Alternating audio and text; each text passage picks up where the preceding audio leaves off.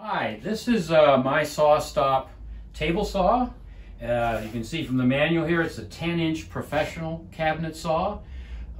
It's a very good saw, and I have gotten a lot of use out of it, and I like it very much.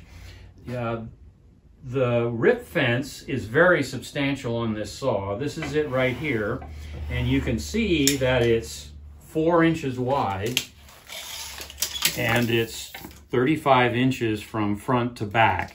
It's very substantial. It's quite heavy. Probably weighs 20 pounds. And that's very good, and it's needed on this kind of equipment to give you the solid stability that you need when you're doing rips. It moves very well, and it's what comes standard. It doesn't cost you anything extra. It comes with a saw. I think that this is not only adequate, but very good. I would not want to get a cheaper one, and there's no reason to do that because when you buy the saw, you get this. And I can't think of anything that I would add to this particular rip fence that is provided with a saw. It is a very, very good rip fence.